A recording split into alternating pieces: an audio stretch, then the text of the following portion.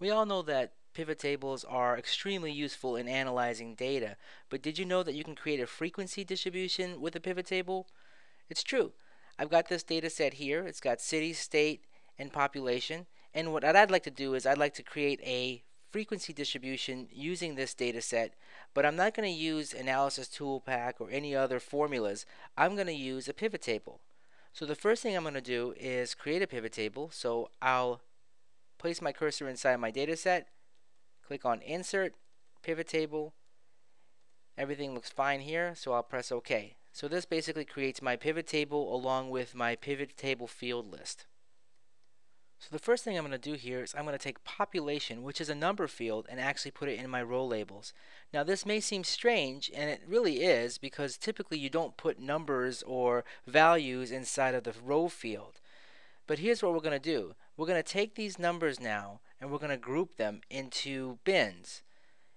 I'm going to right click on this number or any one of these numbers, click on group, and a grouping dialog box will pop up.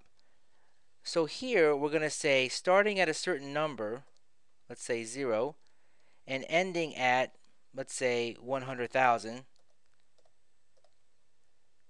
We're going to analyze this data, putting these numbers into groups of 5,000. And I'm going to press OK.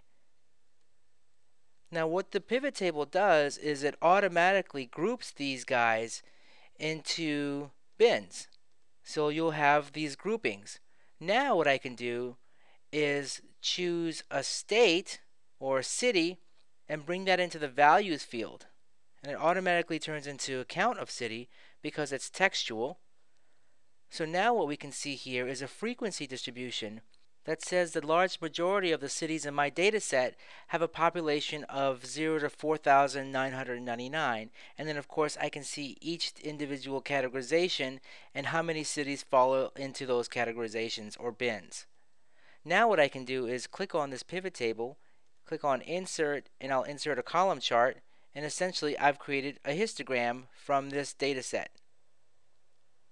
And what's so great about this setup is that if I'm not happy with the way the data looks, or I'm not happy with my bins, I can simply come back to the pivot table, right click on the row labels or any one of the row labels, click on group, and just change the categorizations. So maybe I do want to start it at 0, but I want to end it at 20,000, and I want to categorize it by every 1,000 population, so changing my bins.